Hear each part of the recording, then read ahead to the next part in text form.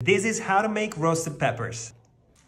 Mamma mia. Wash and dry the bell peppers and arrange them on a baking sheet lined with parchment paper. Roast in the oven for about 30 to 40 minutes or until soft and charred outside. Transfer the bell peppers into a bowl, cover with plastic wrap, let cool down for 30 minutes. The steam trapped inside will help loosen up the skin. Peel the peppers with your hands without burning yourself. Remove their seeds and the peel outside, then cut them into smaller strips. Try not to use any water to preserve the most flavors and be careful about the hot liquid that might hide inside them. Now arrange them flat on a plate, then season with good quality extra virgin olive oil, balsamic vinegar, a couple of cloves of crushed garlic, some salt, black pepper, and fresh basil, mint or parsley. Let marinate for half an hour more before serving and